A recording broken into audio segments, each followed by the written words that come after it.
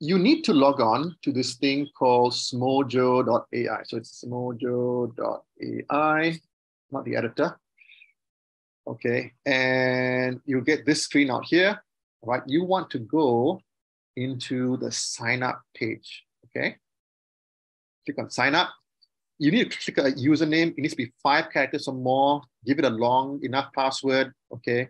A valid email address. Now, any kind of personal information here is personal. We only use it for verification purposes. And sometimes we do blast newsletters, but very rarely, okay? Let's say it's a systems upgrade, or let's say it's some changes to your account, we will use that to contact you here, okay? But you need also something called an invitation code or an invite code. So this invitation code, if you have not received an email or if you don't have this email or invite code for any reason, then please contact Chris, okay? Chris will give you an invite code and will get you registered as well into the program, okay? So you need to fill all the stuff in, go right down, agree to our terms. Our terms and conditions are fairly straightforward. You know, basically don't do anything that's bad and illegal. Don't try and abuse other people. And we don't provide any uptime guarantees for the website. That's it, okay? And then click on create account and you're done, okay? So once you create account, it will take you into a different page, which is the editor. I will very slowly go through this editor because you need to understand it quite well. Okay, so there are 2 panels here. This panel here is where you write your chatbot code, okay? And there are tabs. So like in this case, I've got 1 tab open here, okay? And here, when you first go in, you have to click on login, all right? I've already logged in as this username, this dummy username here. Type in your username and type in the password that you use and click on OK, and then it will log you in, okay? So this is the code panel, the left-hand side. And this panel here is the output panel. Okay, so now I've logged in already. So once you have logged in, you can actually run this thing here, run script. Okay, and it gives you some output here. That shows you you're fine, you're okay, you're in the system, all right? And you can actually proceed with everything else, right? So there are 4 buttons here. I think the main button is this one here, which is the File Explorer. It tells you what files they are. So right now I've got no files and no folders. That's okay, all right? This is the save button. Those of you who are old enough will recognize this. If you're young, perhaps you might not know what this is. Be scratching your head, but this is actually a floppy disk, okay? And it used to be the symbol for save, right? So you don't understand what it means.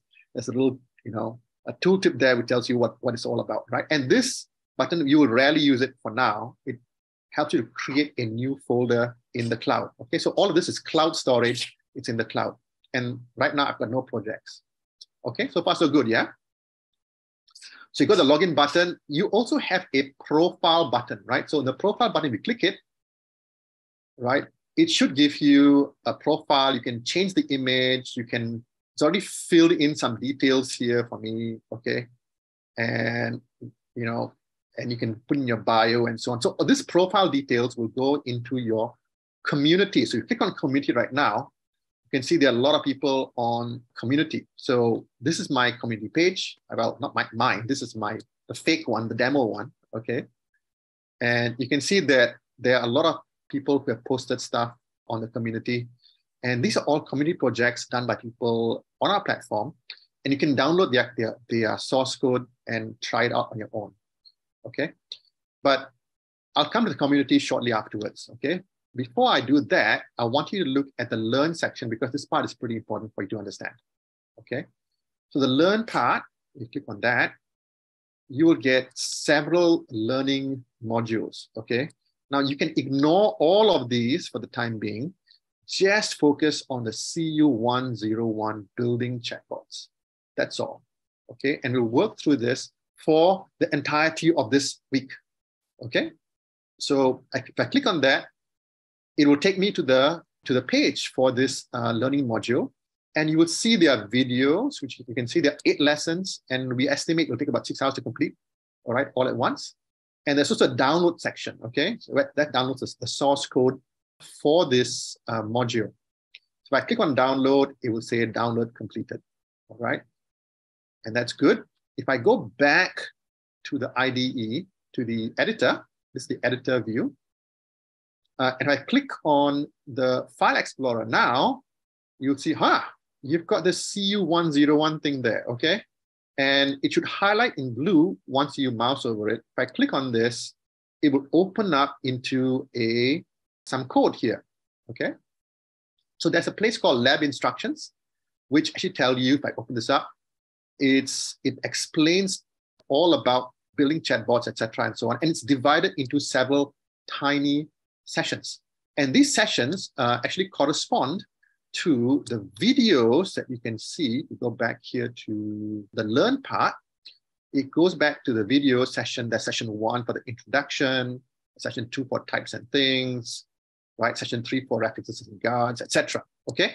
There are 8 sessions here. Not all of them are matched into the lab instructions. Okay. The lab instructions are just, I think, until session 3, 4, I think, 4 or 5. My apologies, section 6, right? So there are 6 sessions here, and this is all matched for CU101, okay? So what you should do is, you should do that, you should go into the learn part, first register, log in, go into the learn part, all right? Go to CU101, hit the download button, then go back and look at the lab notes, the lab instructions, okay? Lab instructions. Now, you can publish the chatbot fairly straightforwardly just by clicking on the main.m. So main.m is your main file, right? Where all your code is located. Don't be worried about all this stuff, okay? Anything in purple, just FYI, anything in purple is comment and is ignored by our system, all right? It's just FYI only, anything in purple. And don't worry about the code for right now, it's not important, all right? The important part is you learn how to publish this chatbot, okay? So you click on publish here, right? There ought to be a button here called publish. You click on publish, okay? Something magical happens, all right? It says success, all right? If it says error, that means something is wrong and you have to fix it, all right? That's where you can ask us on the Telegram group, or you can try and figure it out yourself, okay?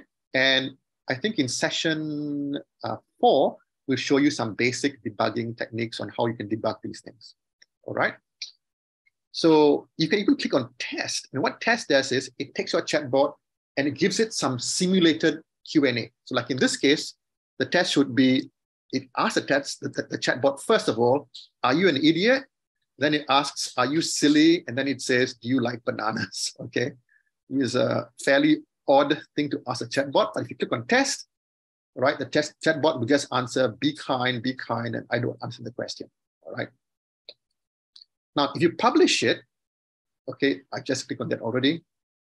You can click on the link here that's given out here. There's a link here. Click on that link there.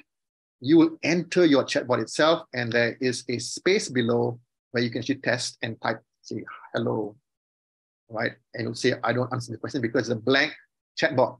Okay, there's nothing in there. Okay, but this is the mechanics on how you publish chatbot.